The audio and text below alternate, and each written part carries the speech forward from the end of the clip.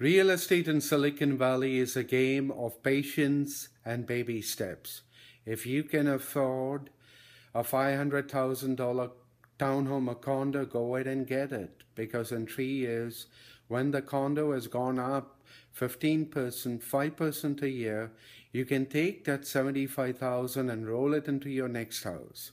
If you were to remain a renter, keep in mind you have no tax deductions. You don't have an appreciating asset.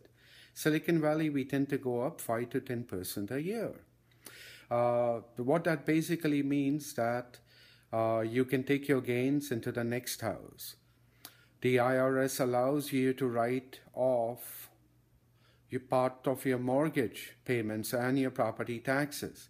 The IRS also allows you to take $500,000 in capital gains to your next home. Hope this helps. Buy your home.